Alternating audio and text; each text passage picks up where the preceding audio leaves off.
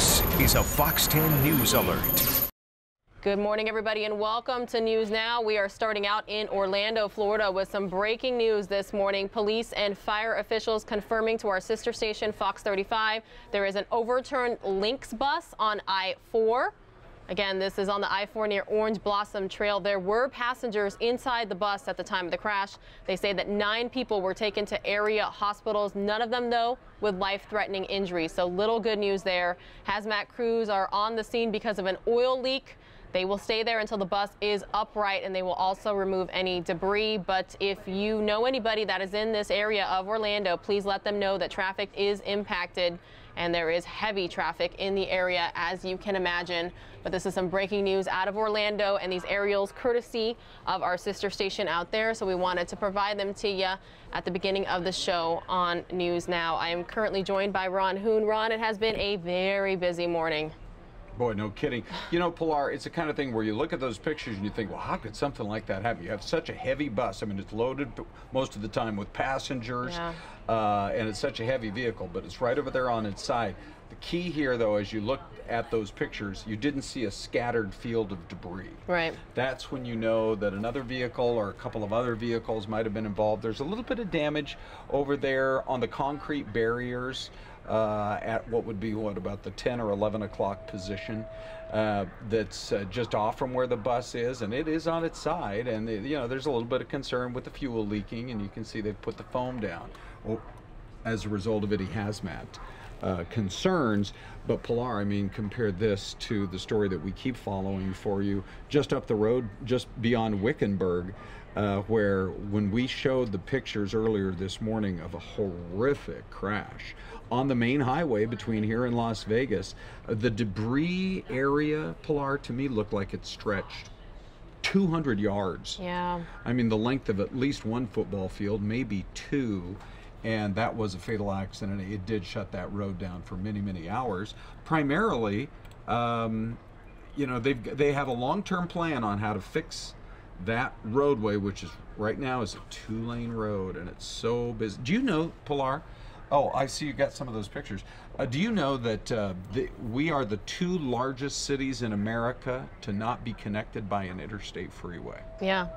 Phoenix and Las Vegas. And I've done that drive plenty of times. Correct. And I used to avoid it like the plague, but I will say ADOT's done a fantastic job of improving the road on a sort of a mile-by-mile basis, so that a good stretch of it now, especially as you get up closer to Wickiup, is full-on freeway for many, many, many miles. Yeah. In fact, when I drove it last time now, coming north out of Wickiup toward Kingman, they're working hard on more miles to turn it into freeway. Eventually, the whole thing will be freeway from right here in Phoenix to basically downtown Las Vegas on what they're calling Interstate 11. But unfortunately, not all sections of the road are to that state yet. And this is not the first time that we've seen a fatal accident on that stretch of roadway. There was a UPS truck that was involved. There was this large semi. Most of the trucks, take a look at this, by the way. Look at the all the trucks. And that shows you at 4 in the morning, it's mostly almost all truck traffic. Yep. And you can't blame the truckers. They're trying to be out there, you know, in the hours where traffic is not so heavy with everybody else. Right. You know, they're trying to get their job done in kind of quieter times. But boy, a lot of them got stuck in this backup. Yeah. And it's just a sad story. There is a long-term plan to fully complete that roadway and turn it into freeway, but it can be, honestly, I've driven it so many times, it can be a little dicey and a little dangerous when cars do try to pass right in that stretch, which, by the way, if you've driven it, what are we talking about? It's in that area right as you approach the Joshua Tree Parkway.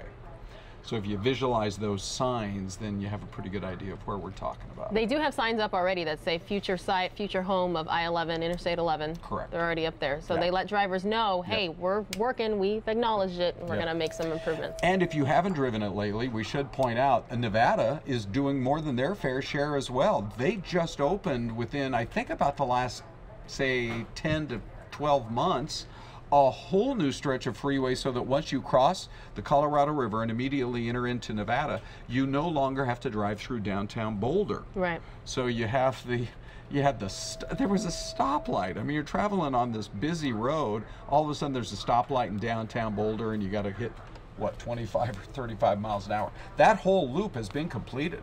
Yeah. I mean, the road to Vegas gets better every year, and eventually this part will as well. We're on the top talker, the top news out of, well, pretty much the whole state of Texas, but Dallas in particular this morning. A verdict finally down in the Amber Guyger case, guilty of murder. Mm-hmm. You know what's interesting? I did think that the defense put as good a case together as they could. This is one little sidelight in reading some of the coverage that I thought was quite fascinating and actually was brilliantly thought through on the defense's part, basically trying to save Amber Guyger from what could ultimately be basically a life sentence. And they went through and they interviewed, I believe, about 270 residents of the apartment building where Botham Jean lived and where Amber Guyger lived. And they said that they found, of the 270 or so people that they interviewed, they found that more than 10% of the people that they talked to had reported getting on the wrong floor of the building, because it's all so kind of cookie cutter and looks the same, and trying their key card in the wrong spot. Mm-hmm. So you know, they tried to make the argument that, hey, it is not unbelievable that somebody would enter the wrong apartment. Yeah. However, the prosecution countered, Pilar, and I know you've watched this case closely, and I know a lot of our viewers have been watching some of our streaming coverage. Yeah. But the prosecution countered with an perhaps even more effective argument. Okay, you made a mistake. You went in the wrong apartment.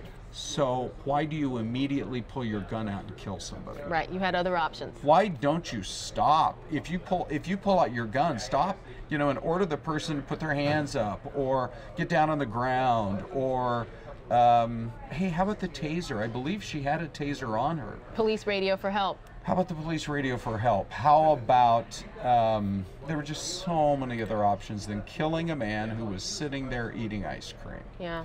So she's sobbing. You saw it. We carried it. Some of her statements on the witness stand. You know, she had said it had been a very long shift that she had worked.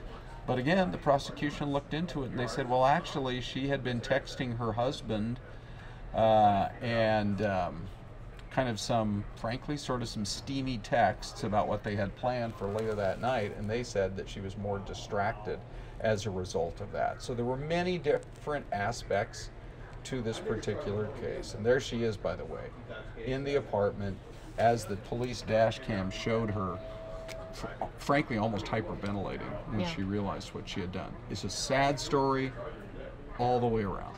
Our sister station is reporting that cheers erupted in the courthouse as the verdict was announced, and someone yelled, "Thank you, Jesus," in the hallway outside the courtroom where Guyger was tried. Yeah. A crowd celebrated and said Black Lives Matter and raised voices. When the prosecutors walked into the hall, they broke into cheers. So, you know, when you think about it, there are so many cases when you have an officer on duty responding to a crime scene where the officer reaches for their weapon and they feel their life is endangered. And frequently, if a case is brought, many times the case is not brought at all, but if there is a case brought, jurors will quite often tend to side with the officers because they realize we're living in a pretty violent time. You know, and they appreciate the pressure that officers are under. But in this particular case, she was off duty. She had so many other options. And in fact, she was trained. This is not somebody who had no training in a weapon and who had no training in police techniques to know how to kind of de-escalate the situation. If anybody could have handled it better, it would have been a police officer. Taking a live look now inside the courthouse. We've already heard from the lawyers for Botham Jean's family, so now we are waiting to see if we hear from prosecutors. We're waiting to hear how quickly the sentencing phase is going to start. You and I were just talking about it. You'd think since they have all the jurors there, they've got the judge there, they've got everybody there, that would start immediately. Are they going to come back another day? But the jury barely got a chance to start debating the verdict yesterday. Yeah. And, you know, we were still all eyes on the courtroom wondering would the verdict come down last night, yesterday, but I think everybody kind of knew it was going to take a little bit of time. Yeah. So it didn't take long, did it? No. I mean, they had a few hours yesterday, but by what would have been about 11 o'clock this morning, Dallas time. Yeah. You know, they had their verdict. So, yeah, we'll watch for the final phase of the trial here. But, you know, I mean, there's great sadness in the family and amongst the friends of Botham Jean, but they do at least get the sense that that justice has been served. We're on possibly the tweet of the morning. Yes, he certainly has a way to. I wonder if he actually put that together. Right, himself. You know, or if somebody else put the font over it. But the president was basically trying. It's also very interesting that now even his Twitter account has become wrapped up in presidential politics. Kamala Harris and I think another member of the Democratic Party have been talking about, hey, it's time for Twitter to suspend the president's account. I don't think they could do that. He has, by the way, remember when he became president, he was talking about how he had 30 million followers and it's such an effective way to reach people. Yeah. I looked today just to see since his presidency began, he's well over 60 million followers. And so, you know, I mean, there are about 300 million people in the country. So when you have 60 million followers, you got a pretty good chunk of the country who basically, if they're on social, they see what you have to say. But his argument is, if you are going to kick out of office, which has never happened in our nation's history, if you are going to say the will of the people has to be overturned because the situation is so serious in the White House.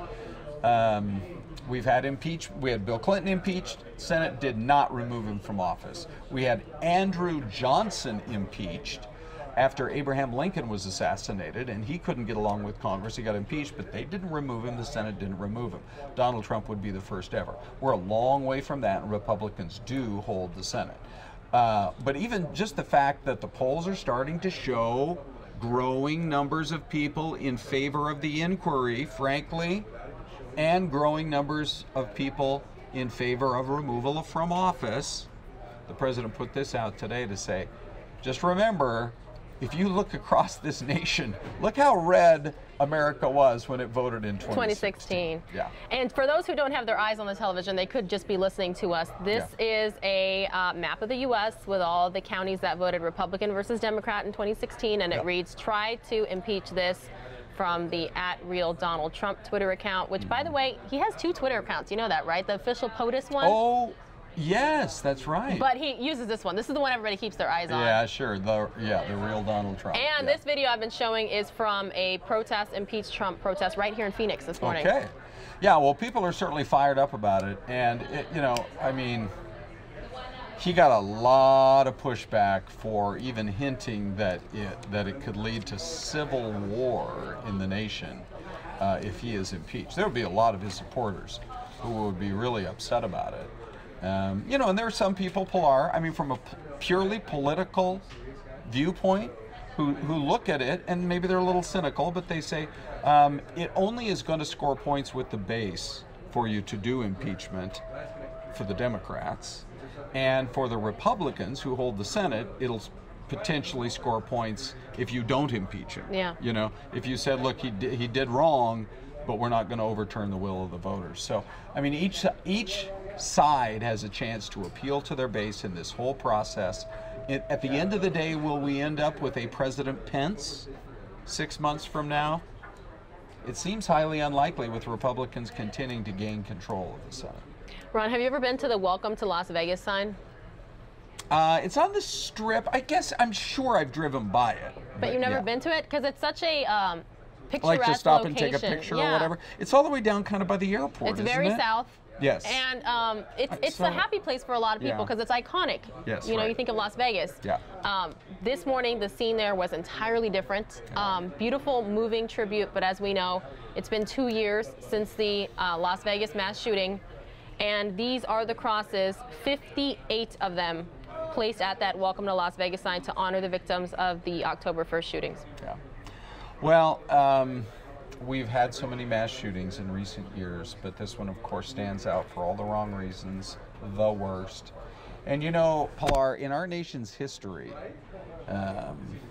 if you think of the word traitor frequently people think of Benedict Arnold, you know, who turned on his country in the days of the Revolutionary War, and becoming a Benedict Arnold basically meant you were a traitor to your nation. I wonder if when people think back years from now, generations from now, on the word coward, who could be more cowardly than someone who would slaughter people from high above them, knowing they had no chance to defend themselves, even if there were people who were armed themselves.